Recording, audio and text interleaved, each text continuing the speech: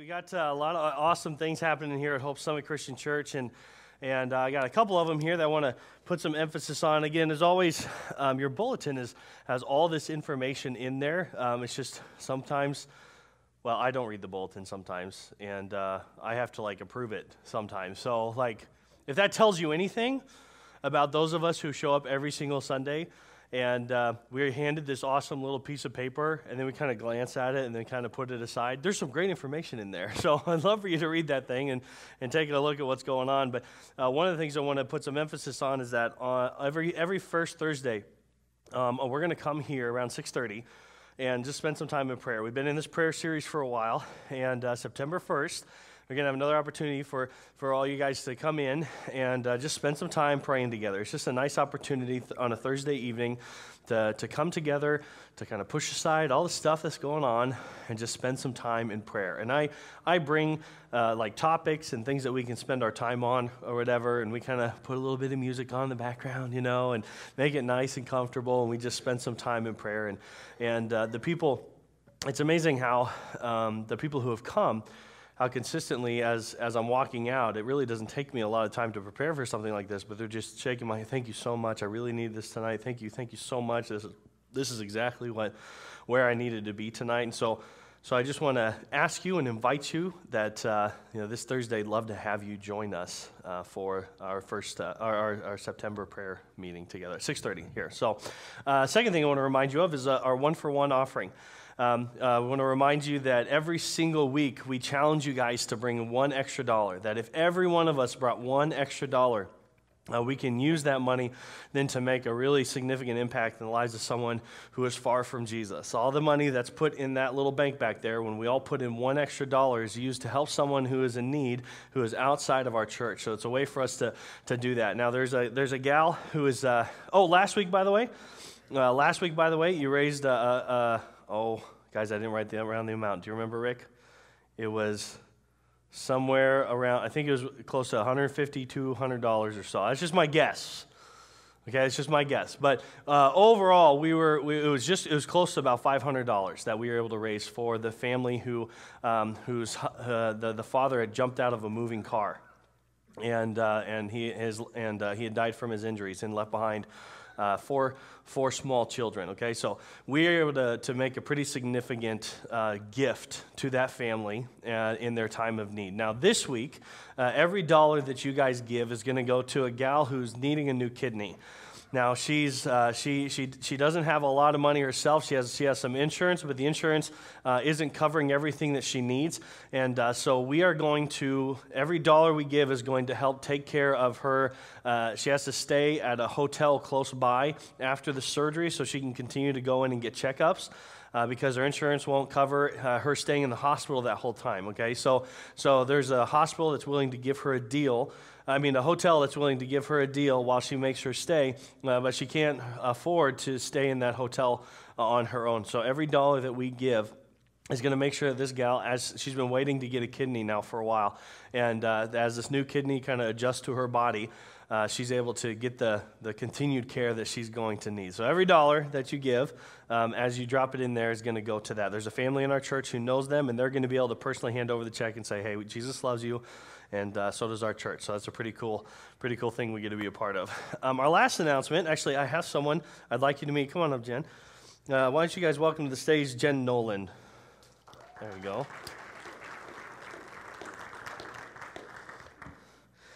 Now, Jen is one of our awesome children's ministry volunteers, and we asked her to come on up here. Come on up right here. We've asked her to come on up and just kind of share a little bit about her experience in children's ministry. So, Jen, why don't you tell them, what got you into children's ministry? What was the process of getting you in there? Is this on? Yeah, it's on. Okay. I'm a little nervous, so I brought a cheat sheet just in case. And also, I told Pastor Jeff I tend to get a little long-winded, like I'm doing right now. Me too. So I need to. They're used to that. Well, that's all good. Yeah, but you don't use these. That's true. Okay. That's true. So why did I start volunteering? In 2006, I had come out of fairly a long season of sin in my life. I was a prodigal, very, very good at it, and had started going back to church, was rebaptized, and there was a need. Someone had told me about a need in the children's ministry program and asked me if I would consider volunteering. So I considered it, and I thought about it. For a while, and finally decided that yes, I would help. Okay. Now, were there any hesitations on your part? Anything that was kind of like, well, I mean, children's ministry sounds great, and I know they have a need. I mean, don't we consistently talk about, there's always needs that we have in children's ministry. Is there any hesitations on your part, or anything keeping you back from doing it? At that time, yes. So I considered myself kind of a fairly new Christian, since I had been saved when I was 5, but had never really understood what that meant. So my life as a Christian up until 2006 basically was odd. It was a struggle. So I didn't feel qualified because of the recent events that had occurred in my life. I thought that I didn't really yet even understand the fullness of God's grace on my life at that time. So there was that. I don't have kids, so how on earth could I teach kids when I can't, I thought, I can't relate to them. I don't know. I don't understand. I haven't had any practice other than babysitting when I was a kid. And I guess I had no teaching experience either. Absolutely none. Okay. So when you're asked to do something that you're like, I have absolutely no experience in this, why would you even consider me? Yeah. There's probably a good reason behind being asked. Okay. So you've probably discovered that since then. Yeah. What keeps you coming back? And I just got to say, just for the record, Mandy, our children's pastor, brags on this gal all the time for what a wonderful blessing she is. And so obviously something's right. Something's. So tell us, what keeps you coming back every week? Well, I had to write this down. God blessed me when I stepped out in faith, and like I said, I didn't realize what was going on when it was happening. I am only equipped through Christ, and I wonder sometimes if I would have missed out on this if I had not stepped out of my comfort zone.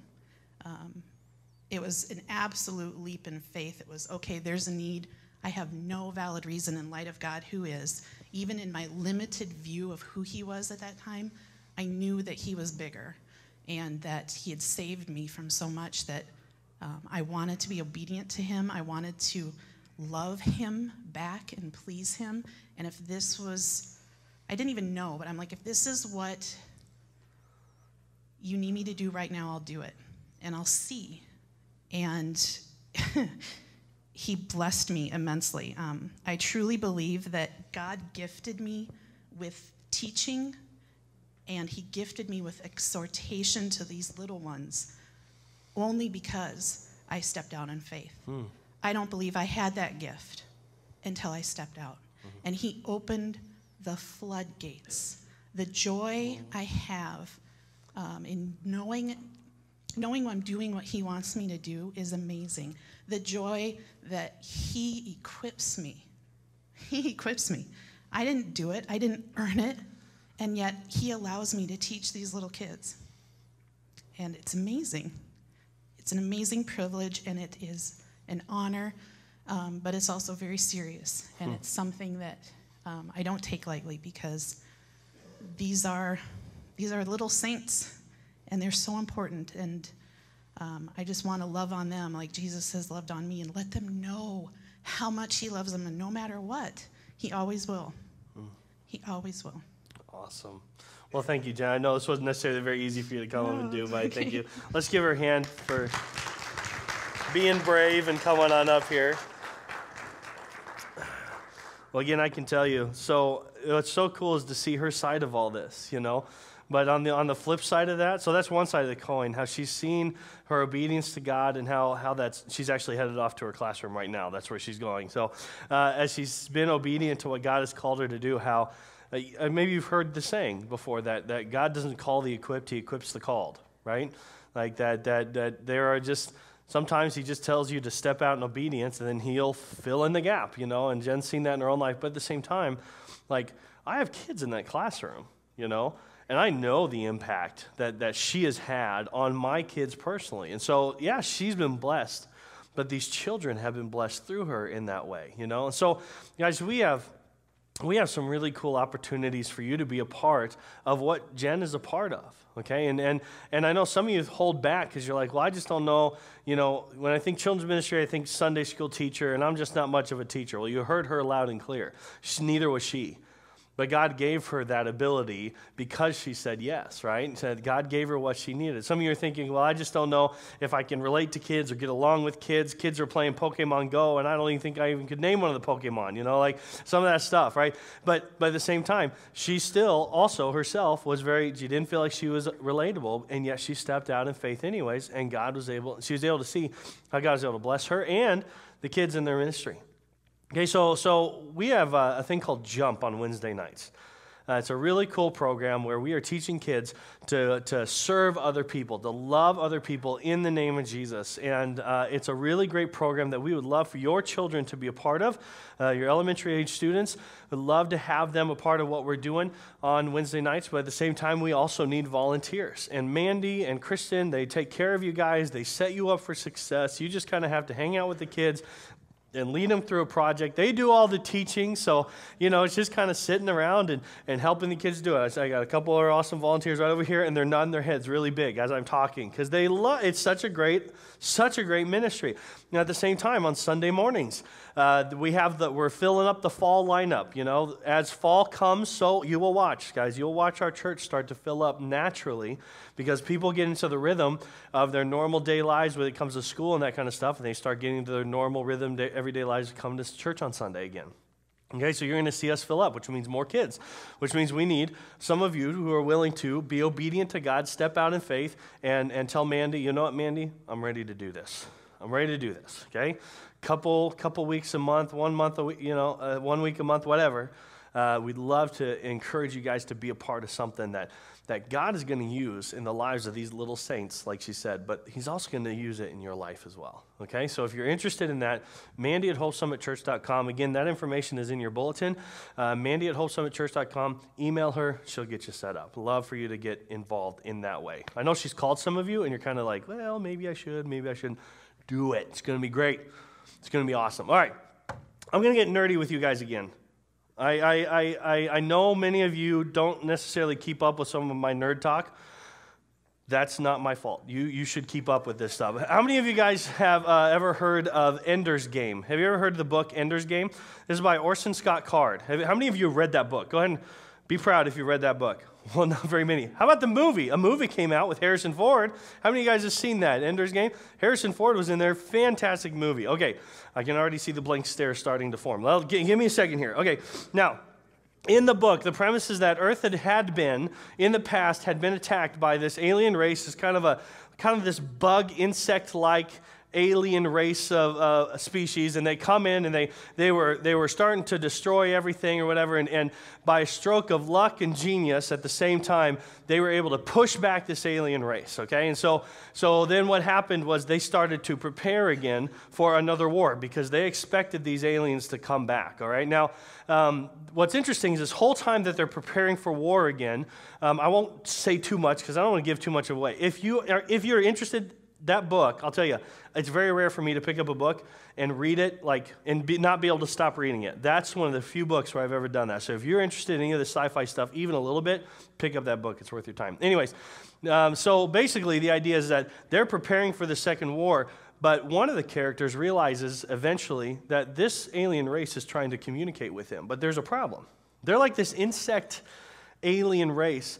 And if you think about it, how do insects communicate? Like ants. Ants communicate like by scent. Bees communicate by dancing. Okay, they don't use vocalization. They don't have a form of writing. And so this alien race is very much kind of based on this kind of hive, kind of insect-like race of alien creatures, and they don't talk. They don't have a written language. They communicate in very different ways, and they're trying to communicate with one of the characters in the book. But again, when it comes to communicating, there's just, they don't have a way of going back and forth because it's just so very different. Now, again, I can tell that this isn't connecting with some of you, so I'll use my plan B. Helen Keller. I want you to think about this for a moment. Let's say, okay, you come across someone who is blind and deaf. How do you communicate to them?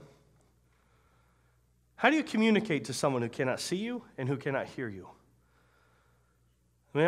So touch is a part. I heard someone say touch, and that's eventually, she was able to learn sign language by putting a hand in her palm and moving the hand that way. They were able to learn sign language in that way. But can you imagine if you came across someone and you had to try to explain to them a concept like love? How would you do that?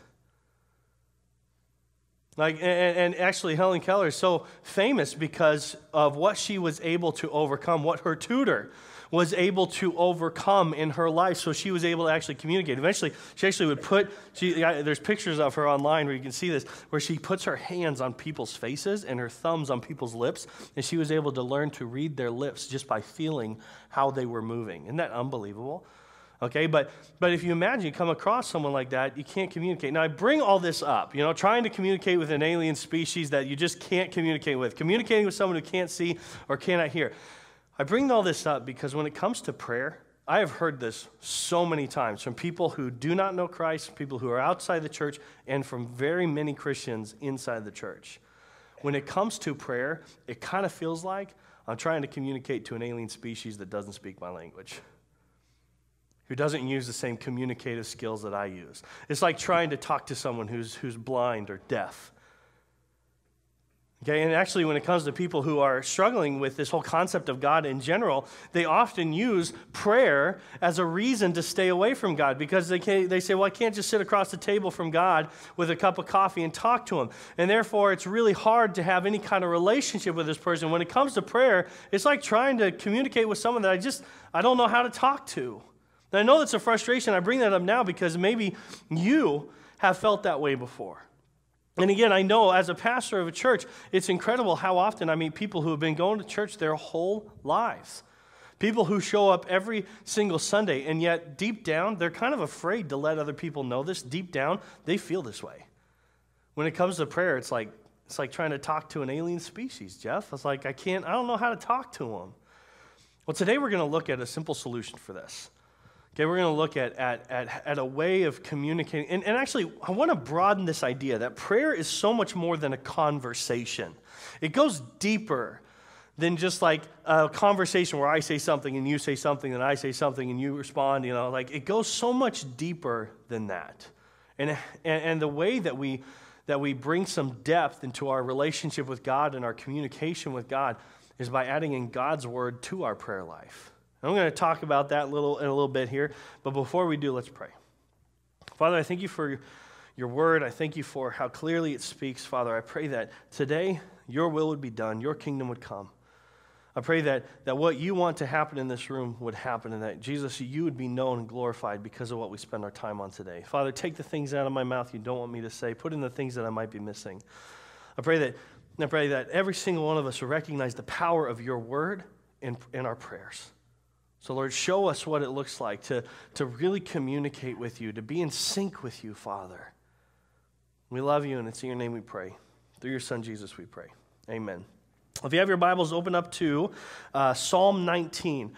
Okay, Psalm 19. Now, as you flip over there, we're going to be looking at the words of David. Now, in God's Word, and especially in the Old Testament, there's a lot of people that are able to actually communicate like God the way that I know so many people wish they could. You think about Moses, and it talks about how he was like a friend of God. He talked with God face to face. You think about Abraham and his interactions where God was actually talking to him. You think about Elijah, and when God was physically, he heard the voice of God speaking to him. So often I look into God's word and we think, man, how awesome and easy and great would that be, right?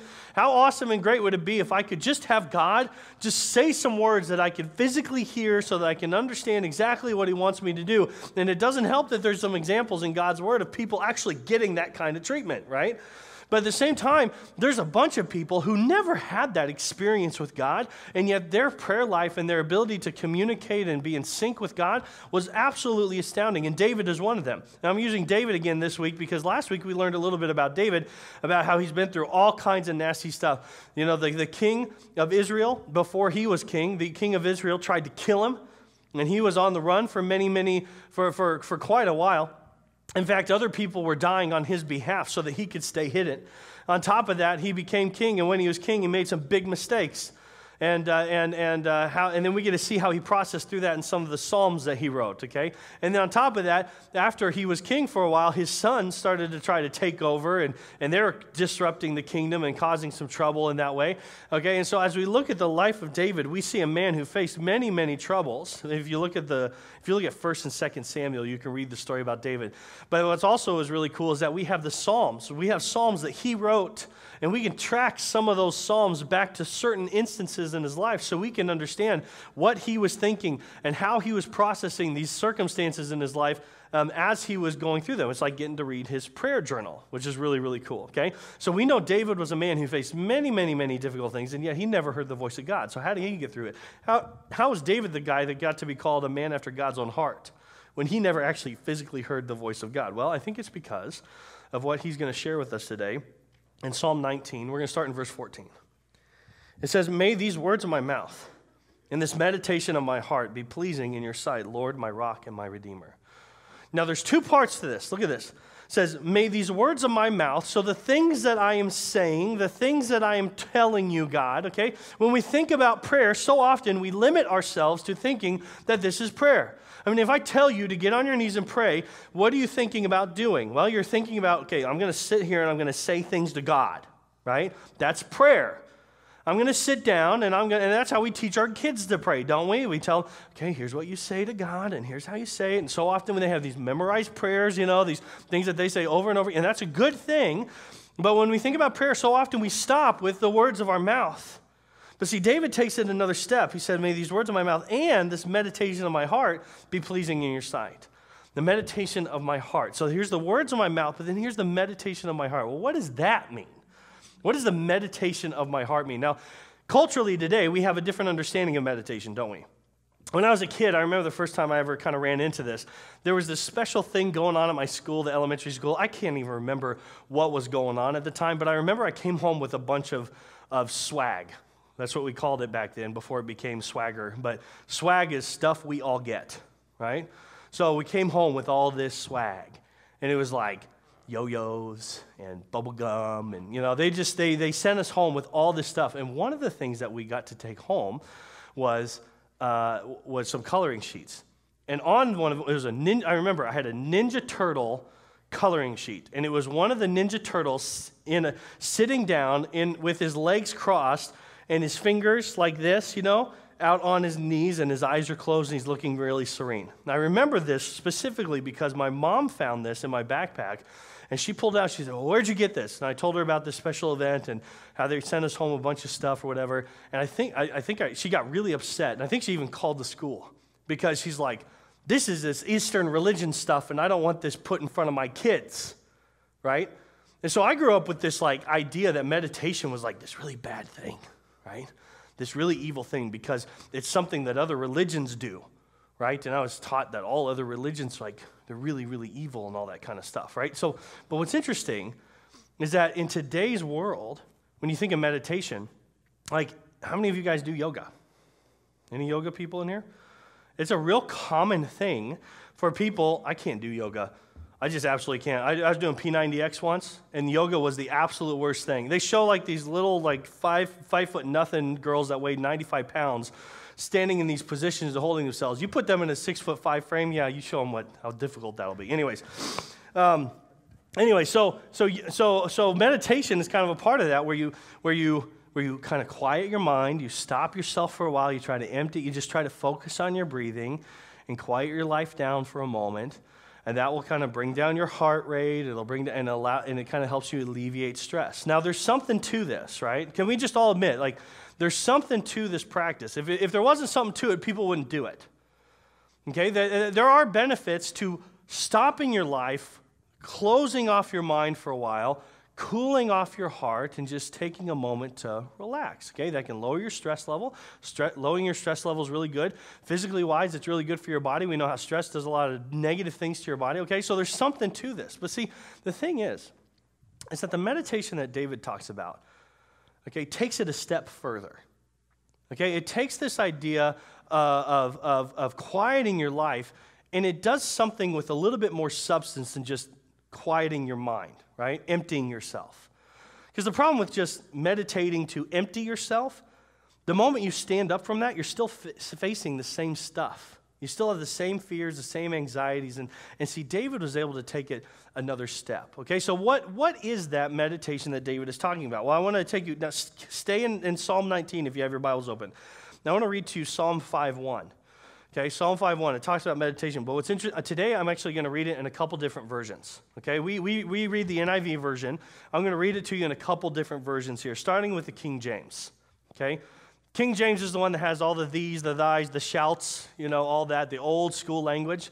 Listen to what it says. It says, "Give ear to my words, O Lord, consider my meditation." Okay, so here's this idea again, consider my meditation. Well, what is that? Well, if you actually go to Psalm 5:1 of the NIV, which is what we normally read around here, it's, "Listen to my words, Lord, consider my lament." Isn't that interesting? Isn't lament a little bit different? Oh, we got the wrong one up there on the screen there. Okay, so the NIV is, "Listen to my words, Lord, consider my lament." And then it says in the NASB, which is what we had to use in Bible college because it was the most literal translation of the Bible, it says, give ears to my word, O Lord, consider my groaning. Okay, so what's interesting is that in three different versions, we have three different words being used. We have meditation, lament, and groaning. And in some, it's the word sighing. Give ears to my words, O Lord, consider my sighing. Okay? Now, the Hebrew words being used here right now, okay, are in chapter 19 and chapter 5 here, is higagion, which means meditation, resounding music, or musing, and also the word haghig, which means whisper, musing, or murmuring. Okay, so here are the Hebrew words that are being used in this area. And so if you notice, David's prayer life goes far beyond just words being said. It goes to a speaking of the heart. Lord, consider my groaning, my sighing. Consider my lament. This is something that goes deeper than just what I can formulate in my mind, the words that come out of my mouth. It's this expression of the heart. It's this expression of the heart that goes deeper. I think it's okay sometimes when you pray to not have any words, but to just sit in front of God and sigh. To just groan. To stop thinking you have to say something to God and just be in front of him. But this is such an abstract idea. This is such a difficult idea to kind of like get your hands around. So I want to point out that if you notice, there are two words that are similar in the definition of those two different Hebrew words for meditation. The word is musing. Okay, the idea of musing, to reflect. Okay, so it's taking time to stop and muse and reflect, percolate a little bit of what you're seeing. Now here's the deal. Musing or reflection is very good, but it can also be aimless. I mean, if you just stopped your life for about 20 minutes and tried to quiet your mind for a little bit, and you tried to just kind of sit there and muse on what was going on in your life, don't you realize suddenly that you have 150 things you could sit and think about for a while? You got 100 things that you could just stop and consider and think about and really, reflect on. And so musing without purpose is aimless. And you'll notice that what's interesting is that David didn't just sit around musing on whatever came to mind. He used God's word as a focus. Now, if you're in Psalm 19 still, go back to verse 9, and we're going to read this. I'm going to show you how this works, okay? Verse 9. It says, "The fear of the Lord is pure, enduring forever. The decrees of the Lord are firm, and all of them are righteous. They are more precious than gold, than much pure gold. They are sweeter than honey from a honeycomb. By them your servant is warned. In keeping them there is great reward.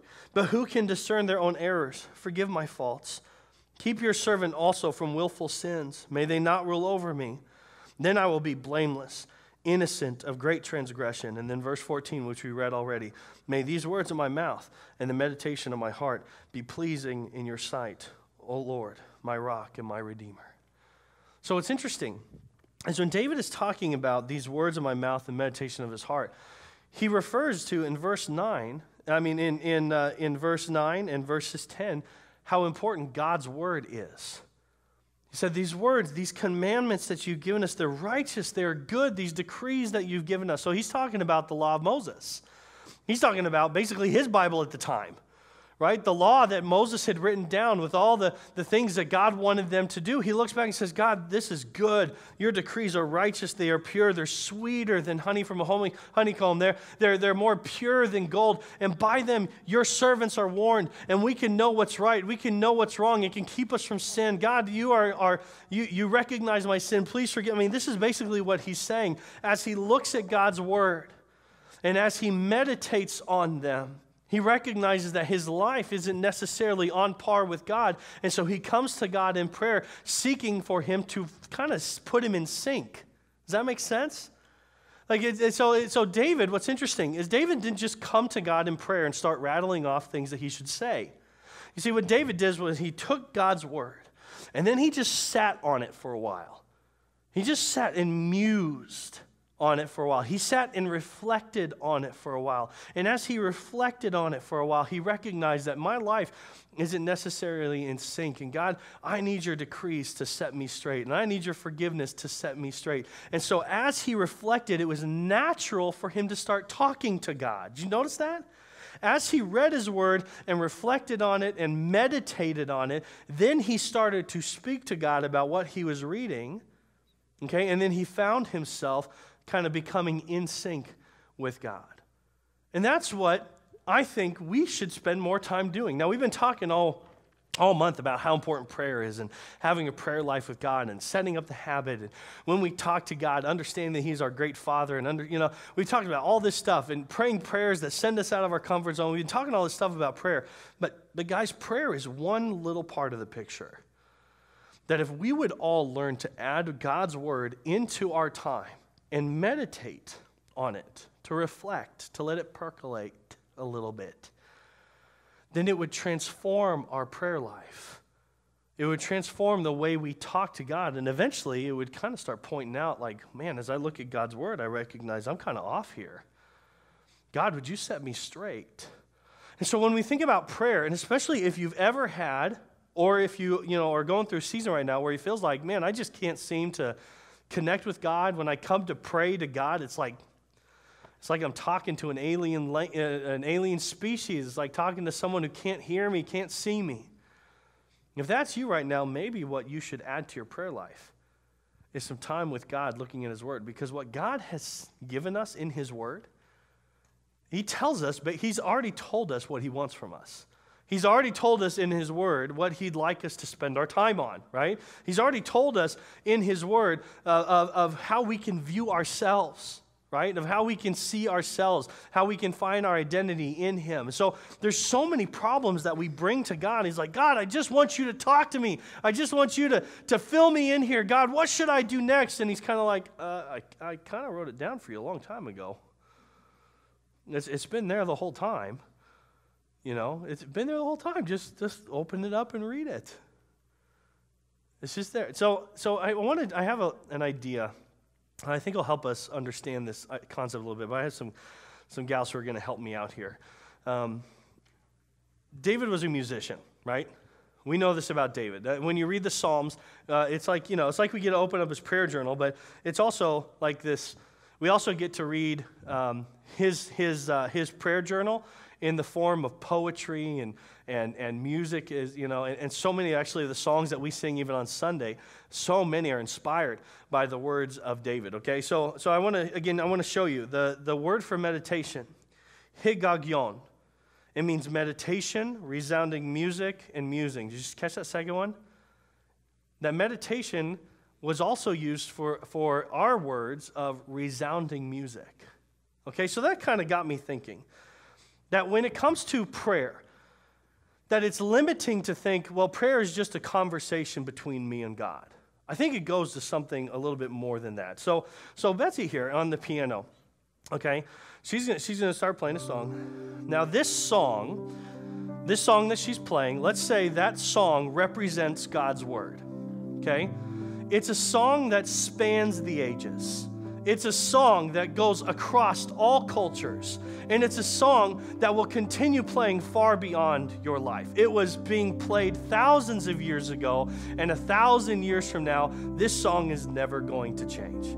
It's a beautiful song that gives us direction in life. It's a beautiful song that gives us peace and joy. It's God's love letter to you. It's a beautiful thing when you get into God's word. It's like a consistent song that we can always rely on. And it's always being played.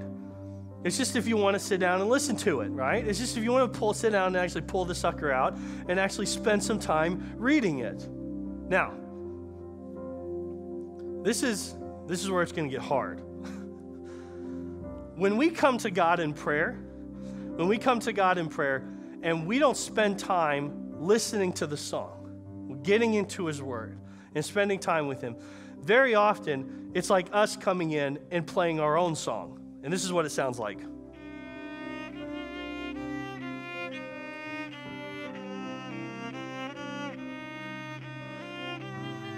It doesn't sound very good, does it? I mean, it's kind of okay.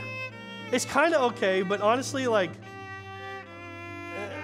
no, that doesn't sound very, okay, you can stop. It's painful. Okay, so when we come to God in prayer on our own, okay, when we come to him on our own, then that's like us just jumping into a conversation with God and just saying what we want to say. Now, I will admit that I am very guilty of this. I'm very, very guilty of this. I'm very guilty of like just jumping into prayer, not considering, what God has been saying to me or even wanting to listen, but just like, okay, God, here's my problems. Okay, God, here's the difficulties I'm going through. And I just start rattling off these things. Or here's what I need, God. This is what I need right now. This is my trouble. And that's what it sounds like, I think, to God when we do this. We just come in and just start rattling off our own little song here, okay? But also, something else that I know that I am really, really guilty of doing is allowing the distractions of God's life, of life to get in the way of me being able to talk to God. So it's kind of like what I did here. I put headphones here, and Rachel, and I'm going to play a really loud, obnoxious song, sorry.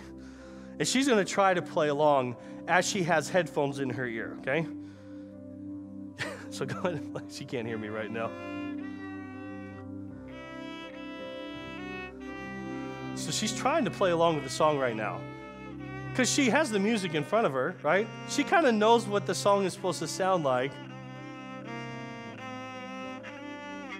Notice even how she's hesitating. She's not playing as smoothly because she's got this loud, blaring music in her ears right now. Okay, we can stop. I put on literally the hardest song that I could find, the loudest, most obnoxious song I could find. Now, when we come to God in prayer, okay, but we're still allowing the distractions and the busyness of God's word into our life. I mean, why did I say the busyness, distraction of God's word? That's exactly the opposite of what I'm trying to say. When we allow the busyness and the distraction of life, of the busyness of this world to be in our ears when we try to come and talk to God, it's like trying to play the song, but just with these loud headphones in our ears, okay?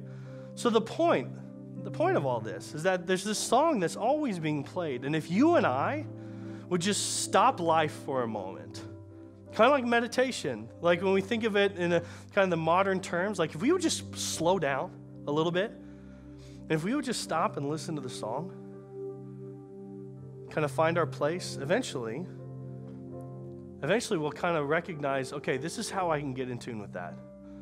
This is how I can get into rhythm with that. And that sounds about right, right?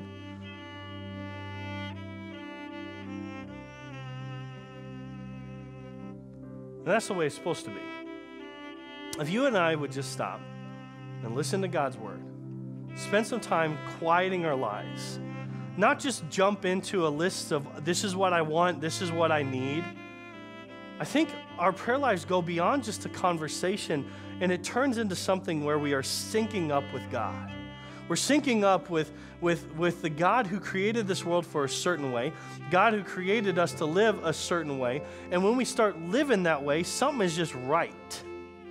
And I have found in my life, when I am in sync, when I have actually spent time reading God's word, getting into what it says, stopping and pondering and reflecting on what it actually means for my life, and then I start to talk to God, I know my prayers feel a lot more like this. there's a lot more peace. There's a lot more satisfaction. There's a lot more joy. And I walk away from that time of prayer feeling satisfied and not wondering if I just threw up some random thoughts into the air. And so maybe if you're struggling with your prayer life, it's because you're missing a piece.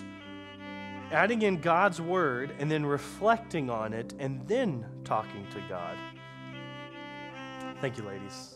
Thank you. Let's give them a hand. Didn't they do great?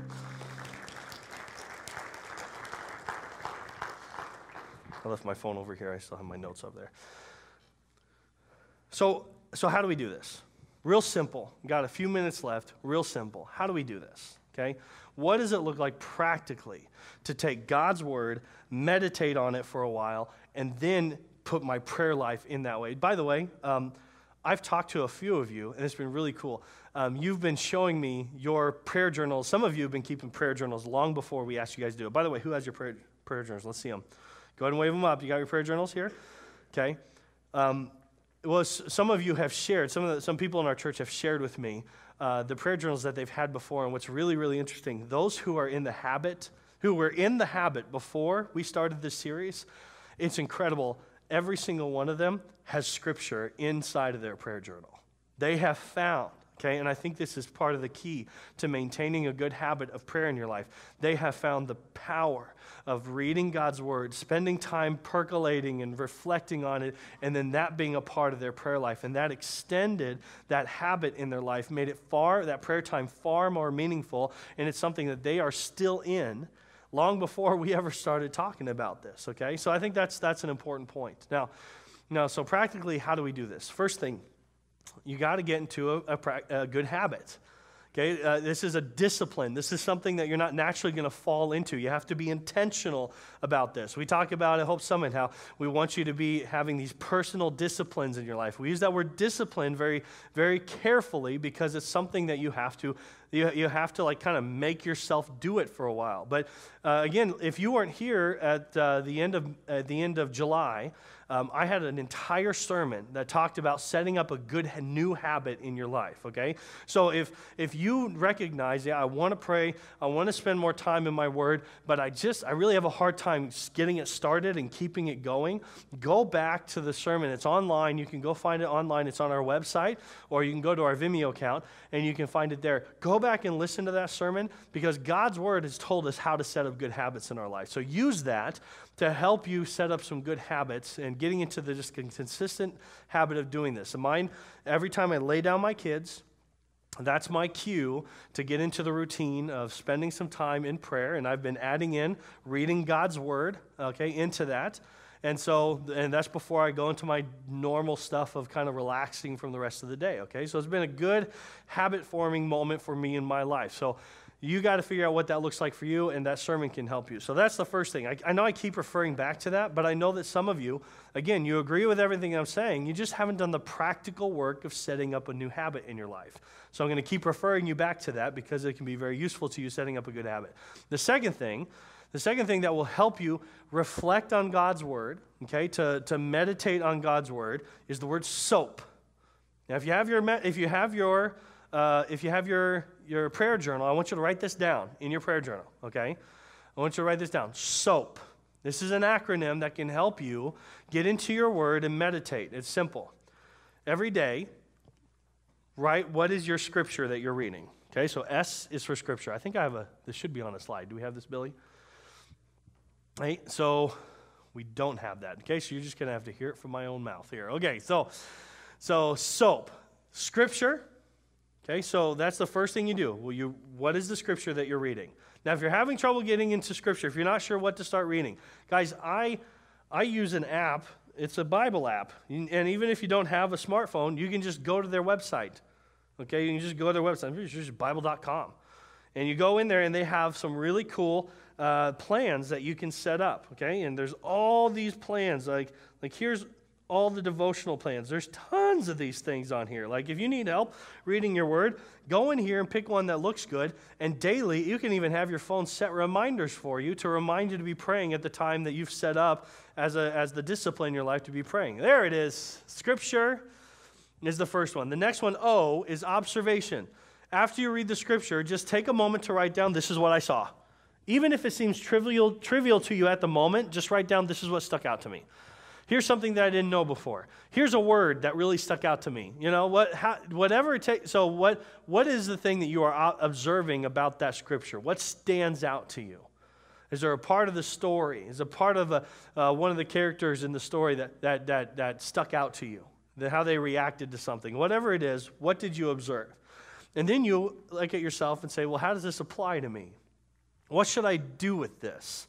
Where do I go with this from here? How does this change the person that I am? How does this change the way that I relate to people and interact with people? Okay, there's your application. And then you see what the bottom one is prayer, which we've been talking about for the last month. Okay, taking the things that I've now observed, taking the applications and actually talking to God about them. And I know for some of you, even still, praying is really difficult, so do what David did. Just write out your prayers. If you're not sure how to speak them, just spend some time writing it out. So when it comes to setting up this discipline of meditation in your life, use the word SOAP to help you through. Get some scripture, write down your observations, see how it applies to your life, and then spend some time in prayer. And as you do that, hopefully what you'll start to see is you'll start to see yourself playing along with the song. Instead of just jumping into prayer and treating God like a genie in a bottle and bringing him a list of complaints or whatever, how it's so natural for us to pray, you come to him and you allow your mind to stop and to focus on what he is saying, what it means for your life, and that can be reflected in your prayer life. So that's it. So this is what it takes to meditate on God's word, and that will really change how you spend your time in prayer. Well, I've gone a little bit over in time, so I'm going to send you away, and I'm going to say, glad you're here. Our prayer series has ended. We're going to get back into the He Changed Everything series next week, but we'll see you then.